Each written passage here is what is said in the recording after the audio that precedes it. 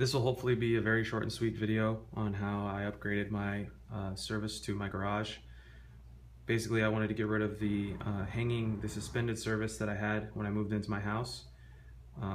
Apparently that hanging 12 gauge wire is legal. It's from one of my light fixtures at the house to a weatherhead at the garage. Apparently that's actually legal, but I think it's pretty dangerous because anytime you're carrying a tall object, or the other day I was carrying a ladder and I ran into it, it seems like pretty unsafe. So that was one of my goals when I first moved in, to get rid of that stuff. Plus I wanted to get the cable wire from the service and from the back lines that goes all the way to the front side of my house. I wanted to remove that as well.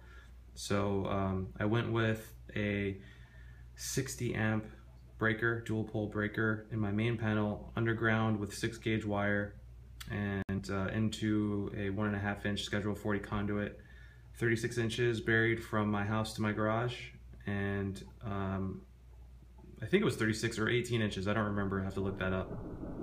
And then 6 inches below the surface you do some caution tape to prevent anyone from digging down if they forget that for some reason that conduit's there.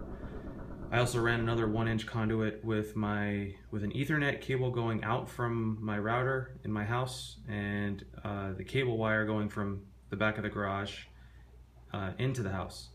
So it was a pretty big upgrade, and I was able to get my cable wire and the 3 electrical wires out of there. So all I have hanging over the house now is my electrical service. The mini panel in the garage I think was capable of 100 amps. I have 3 20 amp circuits in there right now, and I think that's a little bit overkill because I don't have a shop in my garage or anything.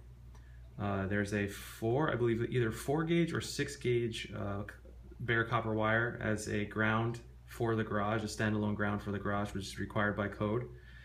Let me think, is there anything else? No, I think that's pretty much it. I decided to put the panel in and build a little wall so that the panel was inset into the wall.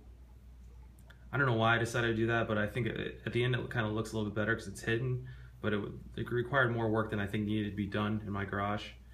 I used a little bit of corner bead for drywall in order to make it look a little bit better, but really you don't even notice it, and I think I won't be doing much else in the garage, so it probably doesn't matter that much. Let's see, is there anything else? I guess probably one thing I would recommend is if you're pulling the 6 gauge, if you have 6 gauge wire, get as thick of a conduit as possible.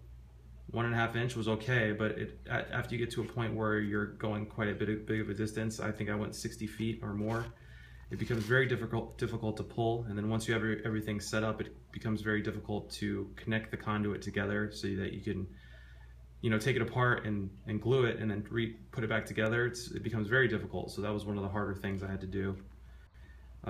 Maybe the other thing I would recommend is when the inspector comes, make sure you have pretty much everything done, because I had him come once and I had him look at everything and then give me advice, and that's not really how it works. Luckily he was willing to come back a second time without charging me.